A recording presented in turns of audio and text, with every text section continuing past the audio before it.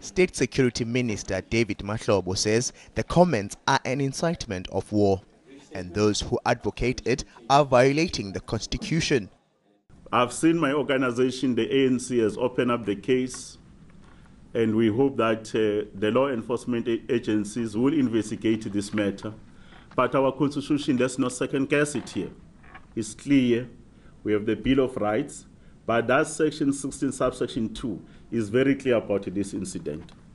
Mahlobo also warned against some NGOs operating inside South Africa working with foreign agencies to destabilize the country.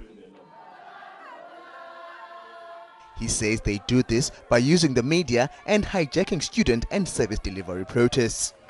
He made the allegations during his budget vote speech in Parliament.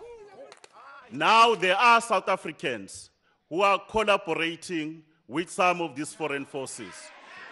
We know, and they are using certain instruments. One important issue, our NGOs, they play an important part.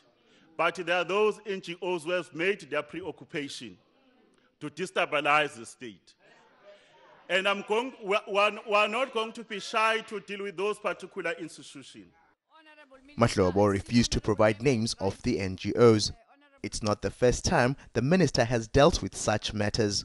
A while back, he said he would investigate claims that public protector Julius Malema was working for the American spy agency, the CIA. No proof has since emerged. Bongadlulane, Parliament.